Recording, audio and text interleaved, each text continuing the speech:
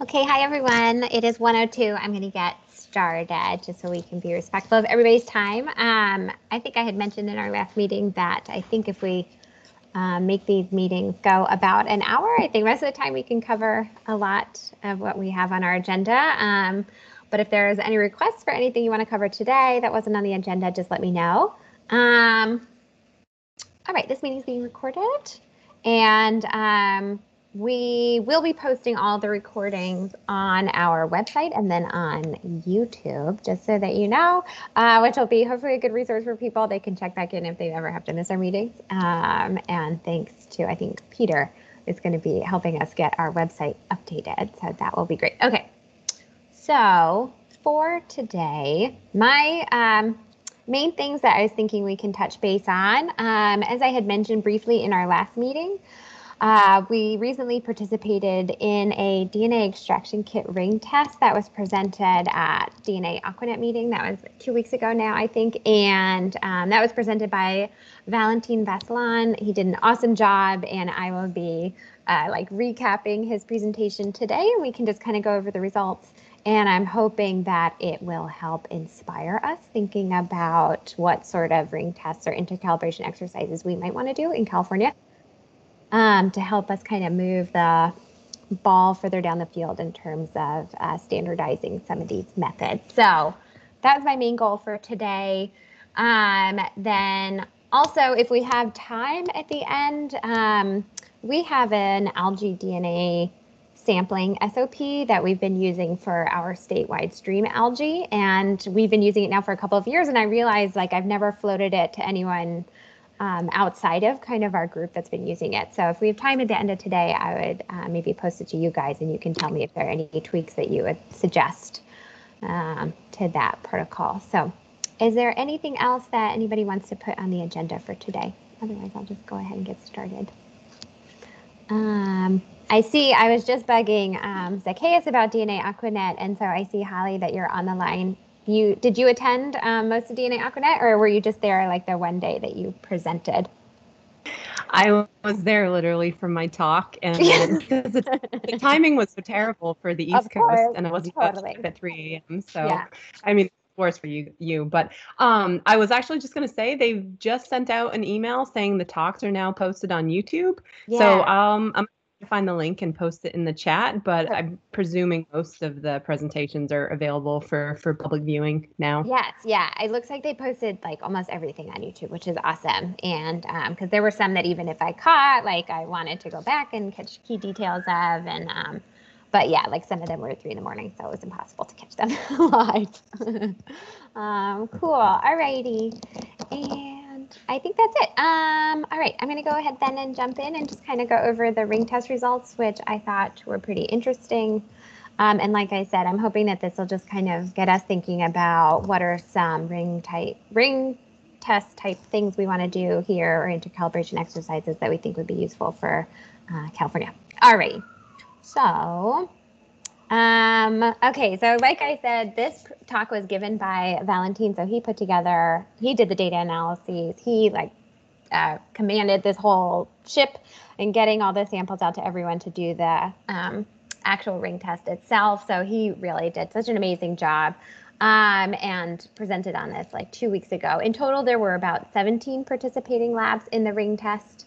And the big questions that the ring test was looking to answer were what is the impact of DNA extraction kit and PCR polymerases on the resulting community composition from diatom samples. So they focus specifically on diatom samples because that's what they've been working on for their bioassessment program. So that's what the focus was for this ring test. All right, so the ring test, as it stands today, had 4 key questions that it was targeting. Q 1, 2, 3, and 4. And so I've tried to illustrate them here. So for questions 1 and 2, they were interested in seeing how different labs using the same DNA extraction kit, what their results looked like if all labs were using the same DNA extraction kit. That was question 1. And then question 2 was, what do results look like if all labs use their preferred DNA extraction kit? So a lot more variability in the actual DNA extraction kit, and how does that impact the resulting communities from these diatom samples? So the samples that were sent to everybody were the same. One of them was a diatom mock community sample that the lab had put together. One of them was an actual river sample, and one of them was a lake sample. So they were all samples that were like homogenized and standardized back in the lab, and then they were sent out to all the participating labs.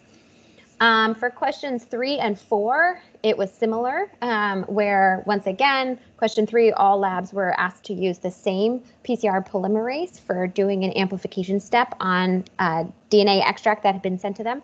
And then in question 4, all labs were asked to use their preferred PCR polymerase. So they were looking at the variability that's introduced by different PCR polymerases. So again, for those 2 questions, the reference lab, they call it, or like the original lab that was putting together this experiment, had DNA extracts that they homogenized, standardized, and then sent out to all of the participating labs to do the amplifications as well.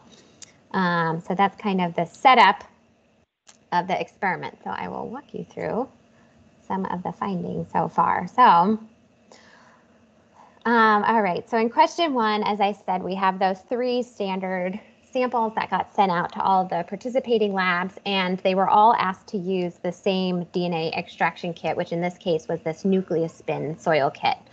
As you can see, these bar plots here, we have the first one is all that like mock community sample. The second one was a river sample. And then the third one is this lake sample. On the x-axis, you have all the different participating labs. And this RL1, 2, and 3, that's the reference lab. And they did 3 replicates for all of their samples. You can see, just hopefully visually looking across all of these samples, that when all labs were asked to use the same DNA extraction kit, you see really nice, consistent results in the diatom community composition among all the different sample types in all the different participating labs. So the take-home message really from this one, all labs performed DNA extractions on the same 3 samples, and the results are really similar. One of the main things that the ring test was interested in querying was what sort of differences do we see in terms of the biological index scores that end up getting calculated from that community composition data. So even though there's like really good consistency in all of the community composition data across all the participating labs with all those different methods, there's like little bits of variability. How much does that impact your resulting scores? And what they were seeing was that there's some variability in the resulting score. So in these graphs, again, on the x-axis, you have your participating labs.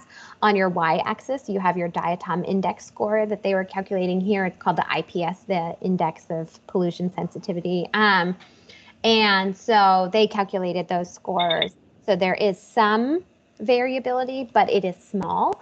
And the maximum amount of variability between samples was 0.8. Which I have now learned is like very small for this French diatom index. And it's actually a smaller variability than you tend to see when it's multiple taxonomists generating the data with microscopy. So it's below that level of variability. So it's considered like a passing score because there's such a small amount of variability. So that's a good finding. So from their perspective, they said, this ring test was successful. We saw that even when different labs are using the same DNA extraction kit and there's minor amounts of variability, index scores remain consistent. So that's good. Okay, so then moving on into the second part of that question where, again, using those same environmental samples, the labs were asked to do their DNA extractions, but with their preferred DNA extraction kits. So you can see in this table on the left-hand side, these are all the different kits that the different labs used. This time about 9 labs were participating. Of course, this was all happening during COVID, so there were certain labs that had to drop out at different points along the way. And so if we do a quick look at the resulting diatom community composition from these samples, we're seeing a lot more variability in the participating lab results. And overall, all the labs detected the same species, but they had different relative abundances of those species within the sample. So we're seeing a lot more variability among the labs depending on the different DNA extraction kits that they were using. So one of the questions was what exactly, okay, so how much, just looking at this kind of a different way, what sort of variability were we seeing? There's enough variability that you can discriminate those different participating labs and their DNA extraction kits. So this is just another way of visualizing that data through some ordinations where, again, all of these labs are clustered according to the different DNA extraction kit that they were using. And so that we are seeing some like distinct clustering based on which of these DNA extraction kits they were using. So the follow-up question was like, what exactly is it about these DNA extraction kits that introduces any amount of like bias or variability in the resulting community composition? And one, I guess, hypothesis is that it is the result of the different enzymes that are used in those DNA extraction kits. So in this plot, it's the same data, it's the same samples clustered by, or, the ordinations performed on the community composition in all those different samples, and then they're visualizing it here, pulling out which of the samples either like use proteinase K or not, or which RNases are used in the DNA extraction kit. And we can see that there is some clustering or similarity based on the enzymes that's actually used in the extraction kit. So this is something that they want to follow up on and see what other components of the DNA extraction kit could actually be introducing some of that variability. But it is just interesting to try and think about what exactly is causing that result in the community composition among those different samples. Okay, so then again, with the second question where each lab was using their own DNA extraction kits, so now we're seeing there's much more variability that's introduced into the resulting community composition. And so then how does that translate into diatom index scores, and what sort of variability are you seeing in your diatom index scores?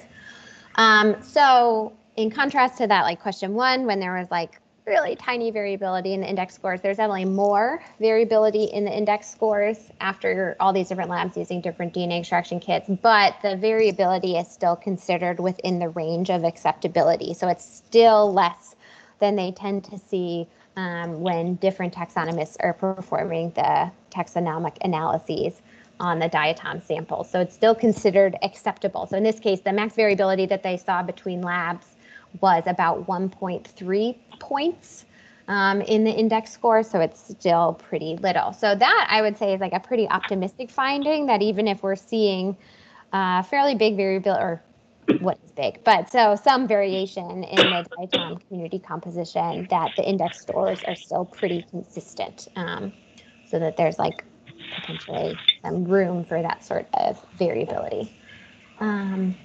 Okay, I can pause there if there were any questions that I may be able to answer, or I can just go on to questions 3 and 4. Okay. Okay, cool. Susie, sorry, there's two questions in the chat I think you missed. Oh, yes, I'm not looking at that at all. Thank you.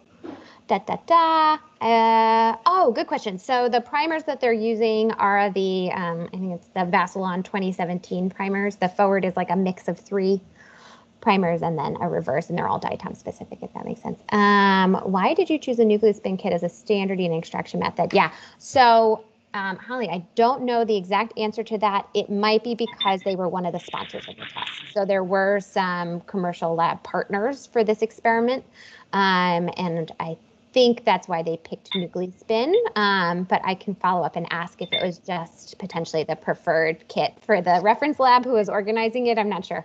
But we can definitely ask. That's a good question. Okay. So then, all right, our next question, question 3. Okay, so similar structure to questions 1 and 2, where with question 3 now, all the labs were sent DNA extracts. This time it was 4 samples. It was a synthetic community that I think was actually like completely synthesized. So it was like diatom DNA that had been like completely synthesized and mixed together. Then there was diatom extract from the mock community, from the river sample, and from the lake sample. So that all got shared out to the participating labs. And they were asked to do an amplification with the standardized DNA polymerase. In this case, they picked the Takara Taq polymerase. And similar to what we were seeing in round 1, when all labs are asked to use the same exact protocol, the resulting community composition is really, really similar. So really nice, consistent results in terms of community structure for all these samples across all of the participating labs. You may have spotted one of the labs like had a cross-contamination among their samples. So that one was able to be removed for downstream analyses, but that just explains what's happening here with lab I.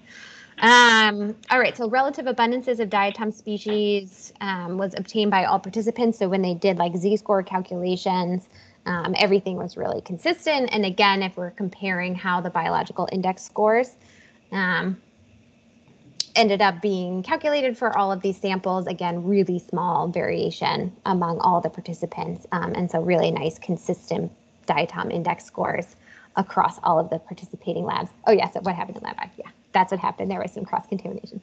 All of the, we didn't find out what lab you were until kind of at the end of the results. I think people could have asked earlier, but we didn't find out. And so everyone wanted to make sure, was I lab I? But we weren't, so that was good. Okay, and let's see. So then looking at question 4, again, now we're asking all of the labs to use their preferred polymerase for their amplifications. And again, we're seeing much more variability that's introduced when we have these different labs all using their different polymerases. So there's a table over here on the right-hand side of your screen with all the different polymerases that the different labs were using. So we have much more variability introduced, but kind of the take-home message again is similar on the lower right-hand side of your screen. We see the variability in the index score, and again, it's on the order of, I think it was maybe like it was something like 1.3 again, or 1.5. So really small variability in those diatom index scores, even in spite of more variability being introduced in terms of community structure when everyone was using their preferred PCR polymerase. So the big take-home messages from the ring test so far, they're seeing really consistent DNA extraction kit and PCR polymerases yielded comparable results among all the different participating labs. The variability that was observed between labs using different DNA extraction kits and polymerases was notable, but index scores were still consistent. The plans for future work is that they'll focus on identifying what that maximum variability might be. So what's our window for how much variability we're willing to tolerate in those diatom index scores in order for the scores to be kind of like accepted for monitoring in the Water Framework Directive application. So that's something that we definitely grapple with here in California too. What sort of variability will you eventually establish for what would be acceptable in terms of index performance? One of the ways that we do it in California is we always compare back to the variability that we see in repeat sampling events at a single site. That's one metric that we tend to use. And how do you, I guess, calibrate that number for DNA sequence data? All right, and so then for this project, there are a couple of next steps that they're hoping to do, comparing different high-throughput sequencing library prep methods. I don't even know what those would be, but there are options, I guess. And so they're going to try a couple different ones and seeing how that influences results, and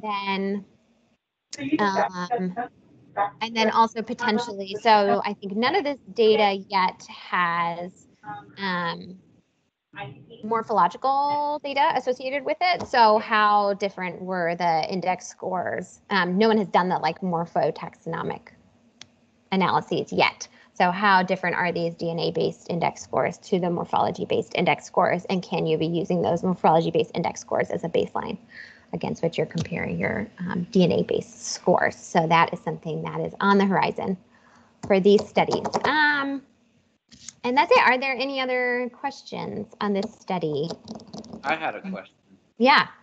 So I don't know anything about diatoms. How diverse is that sample expected to actually be? Like, are the unique genotypes of these species like incredibly different, or is it like a single nucleotide in the whole marker makes like a different species? Yeah. It's like how many different species actually are being detected there, right? Yeah, that is a good question. So I don't know off the top of my head for these samples, I mean, what the richness actually is or was. I'm trying to think if I actually even have the, like, for example, this one. So what are we looking at? That's like 40, no, less than that. That's like 30 or so genera or species that they're telling us from each of these different samples. And I would say that's probably comparable to what we detect in some of our stream samples that we've been looking at in California. But that's a good question. And hopefully maybe the morphology results will be giving us some nice insight into if we're picking up more, greater richness with the DNA-based methods, which we could expect compared to the microscopy results.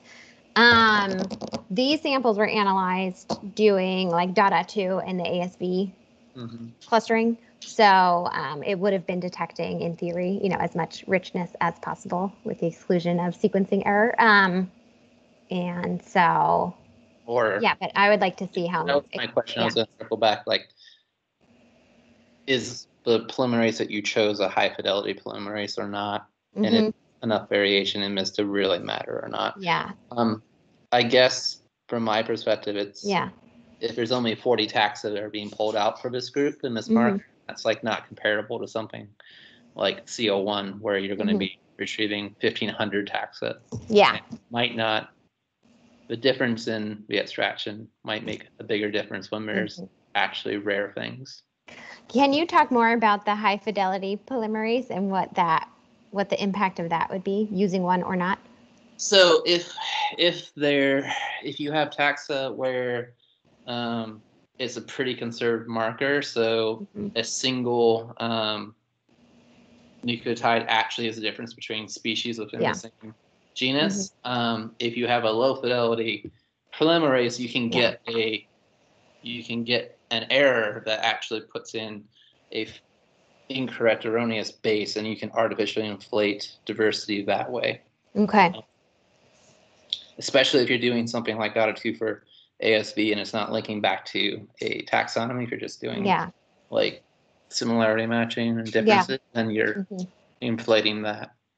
Does that make sense? Yeah. So in using a mock community, would you be able to see like how often that happens then? If we have this like mixed mock community that was whatever it was, 20 species that they mixed together, can we be looking for that signal and then saying whether or not it looked like, 200%. So that's why I was asking like how diverse these things are and how much variability there is. So Rachel Myers is actually, I think, definitely done this, and she's based off of which markers they're using.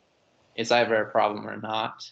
Okay. The problem is just like how much of a problem. Yeah. And she actually has landed on a better, more consistent, high fidelity polymerase. Okay, I'd be curious to see which one that was. So that's what they're using for the Cali DNA work, is that? Okay. Yes. Cool. Well, okay. So interestingly, not for the early stuff, but for later stuff, yes. Okay. It's better. Cool. Nice. Cool. I missed it. Did we mention what that polymerase is, or did you know specifically? Is that a question for Adam? Yeah, sorry, Adam. Do you have a kit recommendation for the best high fidelity polymerase at this point? I do. I don't remember what it is off the top of my head. Yeah. Okay. Here, I'm good. I'll make a note that we'll follow up. We can follow up with Rachel and figure out what that one is. But this is not targeted at things that Holly necessarily likes. So this is like for CO1 and plant stuff. Well, I just asked because we've gone back and forth about the high fidelity polymerase. I mean, I used that during my PhD, but then the Earth Microbiome Project was not really recommending the high fidelity for a while. So I don't know. I made an argument on both sides, but I am still kind of interested in this topic. Yeah, cool. Okay, well, let's put a pin in that and think about it for future thoughts around what the programs here might be interested in using. Okay. Holly, so what were some of the question? Oh yeah, sorry. Oh yeah, so I was just curious, Holly, you mentioned that the Earth Microbiome sort of recommended against the high fidelity.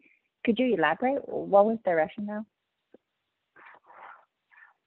curious. Oh, yeah, sorry. So right now I think Earth Microbiome, they're recommending like a Hot Start Kappa kit, which I believe when we looked into it, I don't think it is a proofreading enzyme.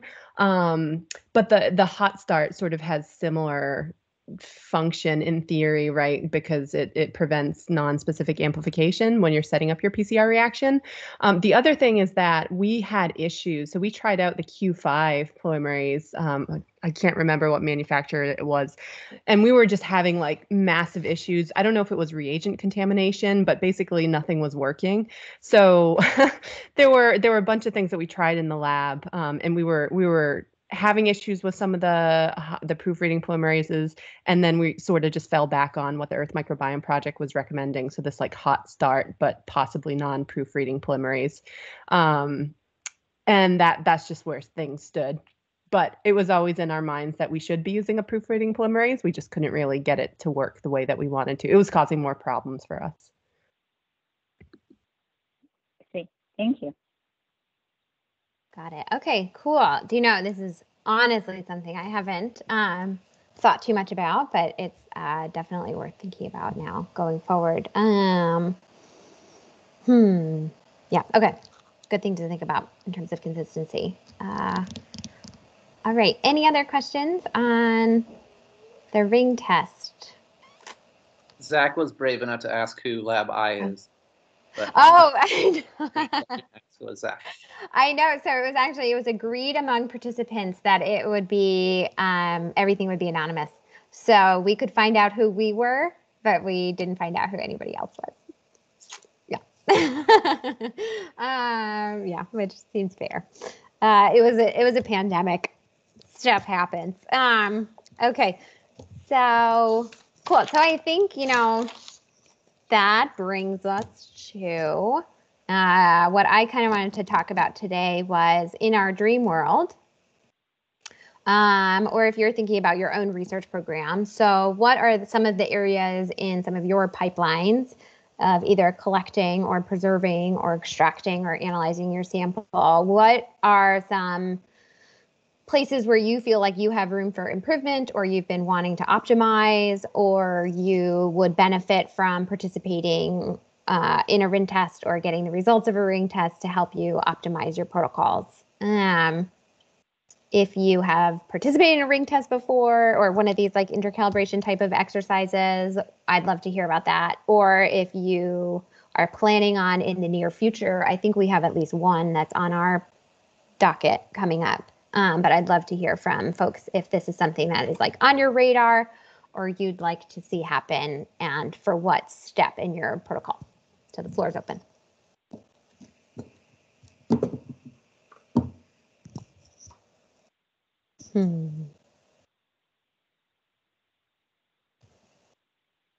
Does anyone have one planned? No. No, I don't want to plug my own talk at DNA Aquanet, but we have been doing some of the bioinformatics tests. If people watch my talk, which you don't have to, but we have been assessing the bioinformatics pipelines side of things. So just trying to test the shift from OTUs to ASVs has been really stressing us out. And we were sort of worried about how it was going to impact our biological conclusions. So what we recently did is we just used some data sets that we had in-house to look at 4 different pipelines. So 2 OTU pipelines, QIIME1, UCLUS, QIIME2, vSearch, and then 2 ASV pipelines, which were Dada2 and DeBlur. And we were looking at 18S 18S data. So we had a complex community that was marine sediments, and then we had a kind of a low complexity community, which is where we picked out the individual nematodes and we knew what went into the tube.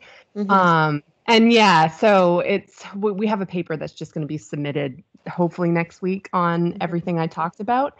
But one of the questions that came up in the DNA Aquanet kind of discussion was that it would be really great if we could do this for other loci, specifically CO1, or even just like different 18S primers in different, like in diatoms or another primer set. Yeah, I mean, data set complexity really plays a big role. So it seems like the lower complexity data sets you have, you just have more stochasticity and kind of randomness in how things get clustered. Okay. But a lot of these problems tend to go away when you use ASVs. But I would say the blur as a pipeline is not functioning very well in general. So I would strongly recommend Dada 2 for people right now. Yeah, DeBlur is just really, it cuts out a lot of the rare taxa, which was kind of surprising for us. Got it. Is it built for speed? Was that one of the things about DeBlur?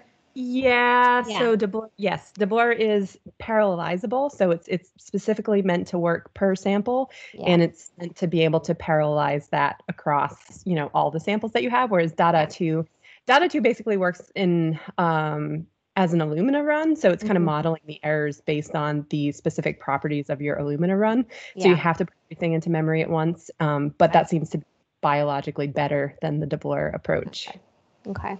Have people tried this? That just makes me think of, so let's say I have 2 Illumina runs that I want to be comparing. This is something that is happening soon. And normally I'm just running Dada 2 on a single plate at a time, like so one run at a time. Does it make sense to do I pool my fast queues and then run Dada 2, or do I run Dada 2 on my 2 different plates and then try and line up my ASVs afterwards? Why have I not thought about this before? Yeah, did that make sense? Yeah. So I've been meaning to ask this exact question to Ben Callahan, because I need to know the issue. But I actually suspect it's run specific. I think my gut feeling is that you have to do Dada 2 on individual Illumina runs because the error profiles are going to be different. Right. And then because ASVs are in theory they're static, right? They're specific sequences. Yeah. I think you just merge the ASV tables and then after. Just matching after. Okay. Well, where's my R package for that? I mean, or maybe there is a time to command that I just haven't used yet. Okay, cool. Holly, we have a study that one day will be submitted soon, where we had done 18S, what did we use? We used 18S V9 and 18S V4. What did you use for your nematode samples? So we're always working V1, V2. V1, V2. Okay. Yeah. So we had done algae biofilm samples, 18S V4 and 18S V9, and we ran them through Mother and Chime 1 and eventually Chime 2. And then we calculated index scores and like the diatom biological index scores. And so far, a very similar conclusion where we saw a lot of variability depending on bioinformatic pipeline. If we were doing like OTU clustering at 95 or 97% similarity, but then when we did ASVs, there was like much more consistency in the biological index scores when we clustered using when we did ASVs instead of OTUs. That one will be submitted at some point. Sometime soon. Where are you guys going to submit? I think we were thinking to do what is it, MG, something like that new journal. We're going for Methods in Ecology and Evolution, the BES journal. Cool. I'll be on the lookout. That would be great. The other thing is it seems like doing some bioinformatic comparisons because it seems like the abundant taxa are always going to be resilient to any changes you make in the parameters. Like your abundant taxa stick out.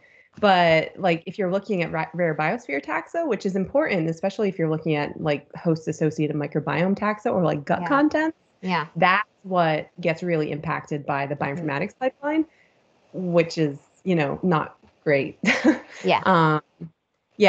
like Bray Curtis, even the PCOAs, even like across OTUs, like when you had 60,000 OTUs versus like only 1,000 Dada 2 ASVs, like your Bray Curtis was not even very different. Yeah. Got it. That's important to keep in mind. Yeah, that's something else that we are thinking about too for when the application is like calculating biological index score. What is our threshold for like rare taxa? And are we including sequences that we, have 3 of, or, are we including species that we only have like 3 sequences for, or should it be 10 sequences in a sample? And how does that impact your index score? Because it does, especially for like our algal index in California, which is based on presence absence. So if something is really low abundance, but you count it, that could like really impact your score. So where are we drawing that line for inclusion based on sequence data? Have you discussed anything as well, like minimum sequencing effort? Because I can totally see the value of that kind of cutoff you're talking about, but you have to implement, like, you'd have to have minimum 100,000 sequences per sample to assume that the sequencing effort was high enough to be able to use that cutoff. Yeah, it's definitely going to be a consideration, but we have not had any like thoughts towards what the recommendation should be eventually. But that's such a good point. Okay, so cool. So I love hearing about some of the other bioinformatic comparisons that folks are doing. I was recently, I don't know if anyone else participates in the GEDWEG working group, the like government environmental DNA working group that is run by some USGS folks. They meet, I think, the first Wednesday of every month. They have like a Zoom meeting. I know it's like Jason Ferrante and maybe Richard Mitchell, is that right?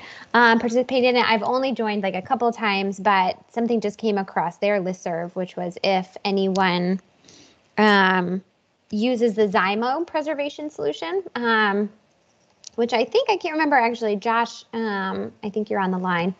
I think that Josh at Scorp has been using Zymo preservation buffer for some of their samples.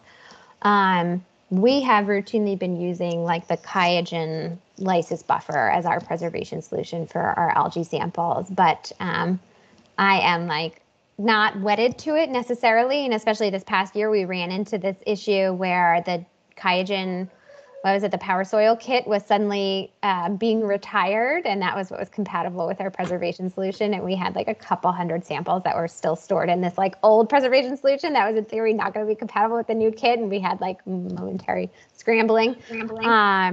What's that?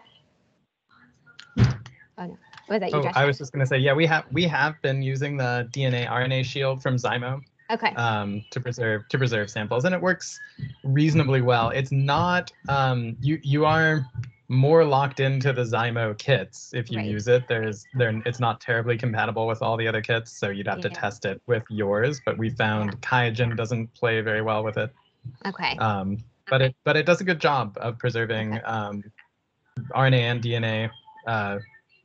It's worked really well.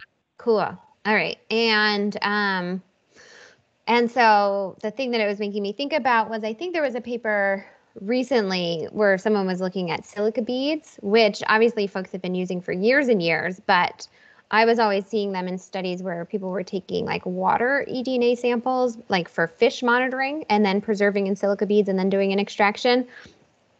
And I was never optimistic that it would work for stuff like our algae biofilm samples that I just felt like were so like gunky and waterlogged. I was just, just pessimistic about the thought of the silica beads being able to adequately remove the moisture from them, but I'm not sure if that's true, or are silica beads the way that we could go, and then we wouldn't have to worry about these incompatibility issues for extraction kits and that sort of thing. So that was somewhere that I was like, if I had a dream pot of money and unlimited time right now, I would love to do just a comparison of sample preservation kit using either like the Zymo kit, maybe this like a Qiagen preservation solution of some variety, silica bead, and then like nothing. That would be maybe my dream extraction or preservation comparison study.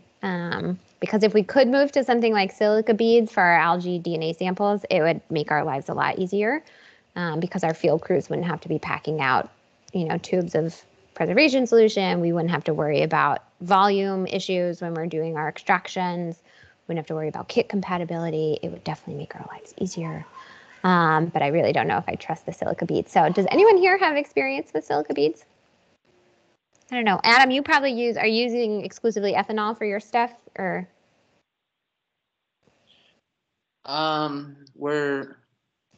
We pretty much extract from the field. Oh, okay. Or directly to the lab is our tact because we're neurotic. Yeah. Okay. Sounds good. Zach, what about you? What do you end up using?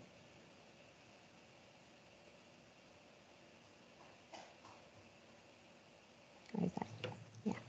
Are you talking about me? Yes. Yeah. Yeah. So usually just ethanol. But sorry, I didn't know if you meant Zach Gold. I don't Nope. even know Sorry, his I name. don't see him. I don't see him today. Sorry, Zach. Yep. But I will say, right when I was leaving SIGA, they were working on a bunch of. Actually, one of those papers may have recently come out, but Oh, the looking antifreeze or? yeah, the Yeah. antifreeze one came out, and then they have some others as well that they were looking at. I'll have to follow up, but you know, it's it's promising to see like antifreeze or Yeah. I think there was somebody working on formaldehyde, which has a lot of other problems. But yeah, I mean, at this point I'm just pretty standard trying to get it to work in my own lab, and I've started just using ethanol. So cool. Sounds good. Yeah, the antifreeze one was interesting because one of the selling points was that you could use it in places where, like, dry campuses or like a lot of, I guess, reservations maybe have alcohol policies that meant that you couldn't bring alcohol or ethanol on site. But so the antifreeze you could bring and use for your preservation, and they were seeing like comparable preservation and stuff. So that was really interesting. The other big advantage of the antifreeze is that if you are trying to do morphological sampling, or if you're going to do morphology and then extract, your antifreeze will basically preserve the structures, at least from what I've found, better. Things don't get as brittle, I guess. Cool. Okay. Nice. Cool. So preservative that we use in the nematode world that solves this problem too is called DES. It's a DMSO EDTA solution saturated with salt. So basically, this is our replacement for formalin because it preserves DNA as well as morphology. And morphology is basically, it's just as good as formalin, even though some taxonomists will disagree. But it is. You can use SEM on the DES preserved samples. Yeah. Cool. So we have protocols on my website I can send. Cool. It's kind of expensive to make up, but it would be totally kit agnostic. The only thing you'd probably have to consider is, because it's a salt solution, it might mess with some spin columns. So you might have to do like a pre-wash step. Yeah. So we usually wash it off on a 45 micron sieve. Okay. But in the field, it's super easy because we just take Nalgene bottles. So it's usually 1-to-1 DES and sediment. And so you just pre-fill the Nalgene bottles and then just pop in the sediment until you reach the line, and then you shake it. And room temperature stable, and also it's not hazardous, so you can ship it like very easily. And that's so great. Cool. Have you extracted like microbial DNA also? We have not. Okay. Yeah, that's the big question, is whether you can do microbial DNA. Yeah. Definitely for like the larger myofauna and macrofauna, it's great. Yeah. But yeah, we'd have to do some tests about whether it's microbial. So we usually we'll still take parallel samples for microbial extraction in like freezer bags. Yeah. Or the lysis buffer. Yeah. Cool. That's so good. We're hitting this thing. I can't remember if I bugged you about that previously, but we have, for some of our like DNA library gap filling that we're trying to do for some of the marine benthic macroinvertebrate taxa, if we knew that we could get DNA out of the formalin preserved samples, then we would be able to fill lots of gaps in our DNA reference library like very quickly. But I don't know that we are optimistic that we'd be able to do that. But if only they had been preserved in something that was like way more compatible, that would be so nice. But I had been like nosing around, and because I think there is a Qiagen extraction kit that says it's for formalin preserved samples. I feel like it's like the formalin and like, what is it, gel kind of like tissue samples or something. It's an extraction kit for like that kind of work. And I was like, oh, would this work on some of our like museum specimens? And we could actually do some DNA library filling, but I don't know that anyone has had success doing that. I'm not sure. What's that?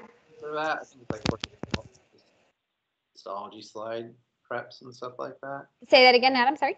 I said there is an extraction kit for that, but I think it really only works well for like human DNA type stuff. Okay. Like they found something that works, and when you know the organism that works type of thing. Okay. But I would also point people at the Academy of Science report from like 8 years ago, a 200-page report about exactly all the stupid chemistry that happens to DNA when exposed to formalin. Got it. And the reasons it's locked away forever. No, that's not the scary part. The scary part is it cuts it into small fragments. Fine, I'm okay with that. On a stochastic, completely unpredictable way, it changes base pairs. Oh, geez. Oh, well, great. Cannot model how it will happen. So. Oh, that's good to know. That's good to know. Can you do, like when you used to do like error correcting for PacBio, can you just sequence it like a whole bunch and then line up and then kind of remove those errors or? Maybe. Yeah. The main thing is it's a complication. It's a nightmare. It sounds like a nightmare. Cool. Okay. Well, I am, now that I have this idea of like testing out the silica beads, I like really kind of want to do it. But if there are other types of ring tests that people think they could benefit from, I would love to hear from folks along the way. So if something occurs to you, shoot me an email. If you sound like, or if you think you want to participate in a ring test, regardless of what it is, let me know. And this would be a great opportunity for a grad student, maybe even if someone has a grad student that they need to keep out of trouble. And but otherwise, I might think a little bit more about the idea of doing like a algae benthic sample preservation test, and that might be happening this summer. And if I can think about how we could fund it, then anybody that wants to be involved, I would welcome you to join. It'd be cool. Okay, anything else? Otherwise, with our last like 11 minutes, I might just pull up my algae DNA SOP and see if folks want to give me their thumbs up, thumbs down on it. Unless there was anything else. Is there anything else from the group that we want to talk about today? Oh, did I miss anything in the chat? Cool. Great. Thanks, Holly. And feel free to, if you want to email those around, feel free. Cool. Okay, perfect. So let me see. I'm just going to pull up my SOP. Here we are. Ta-da.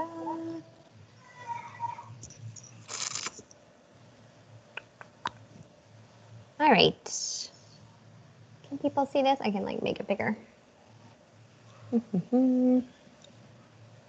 Okay. So for our algae DNA samples, with the stream samples, basically you have your stream transect, that's like 150 meters, and you're collecting at 11 points along your transect, and then compositing that biofilm gunky paraphyton sample.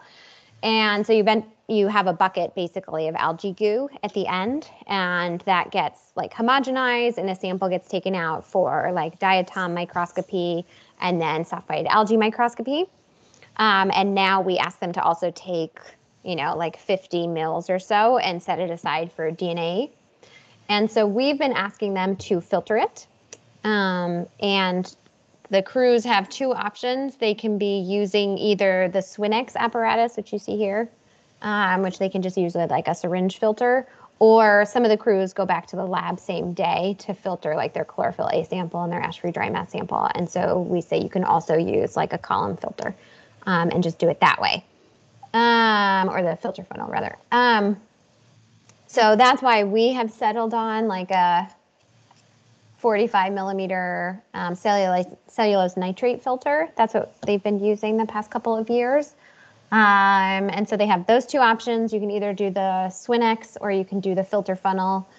We ask you to use the cellulose nitrate filter. We send them like a 2 mil tube that has the lysis buffer already loaded in it. And so we essentially ask them to like, do their filtration, record how much they can get on the filter, because it can vary like so widely, because the biomass is like highly variable depending on the different streams. And so then they just tell us like how much they filtered, and then we ask them to like ball it up and shove it into the tube. That's what it is so far. But right now, this is all we've had included for how they should be sterilizing or prepping their sample. Not all labs, they definitely don't have access to an autoclave or anything like that. Minimal options, like they wouldn't necessarily all have an acid bath, although I think that's easier for them to put together. Bleach, in contrast, they would all have access to. They don't all have access to like milliQ water, so that would be harder to come by too. And then I can scroll down. I can send you guys the link to this. But if you had a chance, like, does this look readable? Does it look like we're including everything we need to? Would you make any recommendations on how else we should be asking them to, sterilize their equipment or not? This year, I'll be sending everybody the best practices, like field sampling guidelines that we all put together as part of this group. I'll just start like stapling that to the front of this so that people have like a little bit more of a like holistic recommendations on how to minimize field contamination. But does this look like something your crews are using or you guys are using with your labs out in the field? Is there room for improvement here? What can we be adding to make this more clear? Anything like that? Any feedback welcome.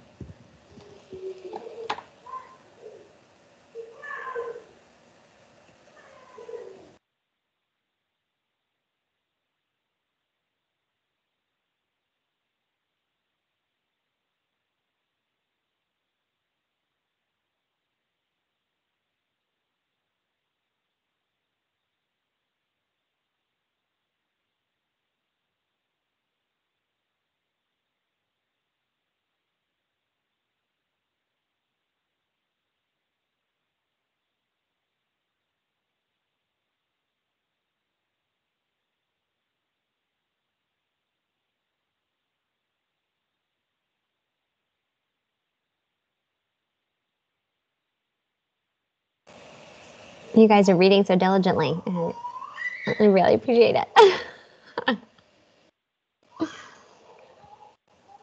Susie, with these protocols, I'm just curious. Yeah. Are you having them kind of be tested in the field? Like I don't know if this is even feasible, but I always find like I make these protocols and then I give them to someone and then they come back and they get the samples, but then they're like, I totally didn't understand this part. Yeah. Almost like having like a buddy in the field to go through the protocol and kind of make notes to improve it. Just with points that are kind of muddy and don't make sense. Yeah, that's a great question. I think hopefully when this protocol gets like formally adopted into our statewide program, like statewide protocols, that hopefully there will be, it'll be included in like our intercalibration events, and we can begin to do a little bit more of that sort of like troubleshooting. We did the first like 2 years that we had sent this out was when we did a lot of like on the fly troubleshooting. So we had actually like sent out filters that were clogging a lot faster. And then we got a lot of feedback from groups that like, this is overflowing or I can't get this one to work. And so we kind of refined the protocol those first 2 years and settled on this filter, which has been like a lot more agreeable. At one point too, we were getting feedback that like folks couldn't get the filter in like the little 2 ml tube. And so for 1 year we shifted to like a larger volume tube. But then that made like a lot of headaches for the extraction process, like downstream, because we were having to double or triple the number of extractions that we were doing per sample. Anyway, so it has had some like refinement in hearing from these crews that have been adopting it. And my hope is that then once it gets officially like adopted into the statewide SOPs, that it becomes like part of this intercalibration event where then we can see how everyone's doing it by hand and we can like do any sort of course correction that needs to happen then. But that would be great. Okay, that's actually reassuring that you've had so much The other thing that I wanted to mention is, so the Moore Foundation now is really pushing protocols.io. Oh, okay, yeah. Like central repository where people should be doing stuff. And so for our Moore Foundation grant, we're actually required to put all our protocols in there. Yeah.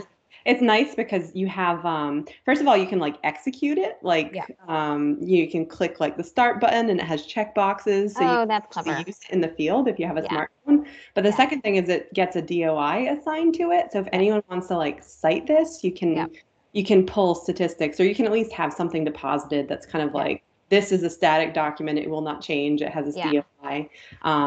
It'd be really nice to have like protocols like this visible if, like if my lab ever wanted to do algae or someone else wanted to do nematodes, we're trying to put our stuff up in there. Holly, that is such a great idea. Yeah, I've been talking about protocols.io a ton with this like ocean best practices group, and we should totally put this on there. So I think that's a great idea. We'll do that. And I think so there's, I don't know how it works. We have like special access because we're grantees, but the protocols.io people will help you, but you can also specify like these collections of protocols. So I totally see like, marine monitoring, just like a collection of protocols, like for all taxa.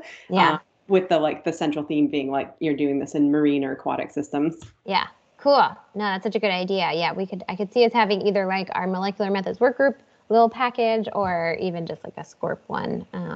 But that would be great. Yeah. And can't you, there's sort of like an option to like fork your protocol or something too, right? If you were like, or maybe just it's a different version number. I'm just getting it confused with Git then. But because it would be cool, like if someone was doing something similar, but then they decided to use like just a slightly different pore size or something, and you essentially see like this one is the cousin of this protocol, and you can kind of do tracking of the origin of protocols that way.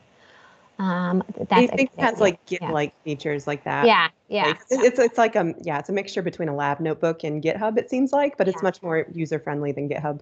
Yeah, I love that idea. We should totally do that. Also, because otherwise, I've just been like sending this out all the time, and it would be so much easier if I could be sending people to the online place. Great.